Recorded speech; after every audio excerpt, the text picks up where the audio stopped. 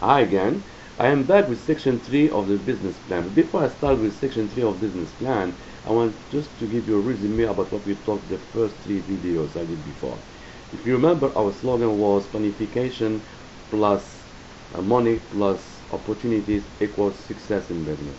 And after that, I started with the section 1 of the business plan, which was describing your product or your service and describe your target market and you describe as well your customer profiles, and from that we do our research about our market. Is it growing or shrinking?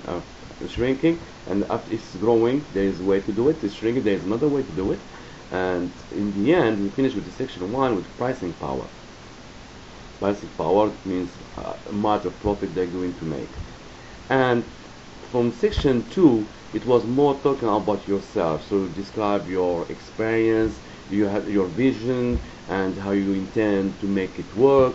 You have to convince yourself, to convince another people, like investors or lenders, that your business is successful. For the section 3, it's more talking about your organization or about your business. And I start with communications. So when I talk about communications, it's communications tools. So what communication tools I'm talking about, you have to furnish, sorry about that, a tabulation of each piece of equipment that you intend to use, including description and the budget for each. Now, this is a regular communication tools. Just I try, it depends which business you're doing. So just I go with a normal one.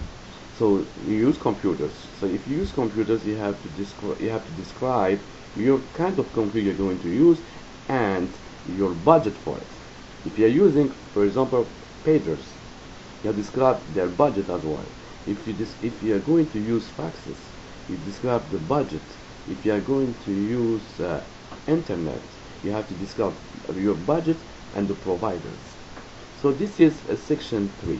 Section 3 it's more about your communication tools.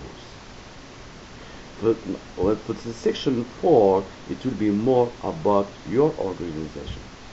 So for today, I just left you with this one, and I will come back next time with section 4, the organization, and I will explain more about section 3 for the tools, communication tools you are going to use.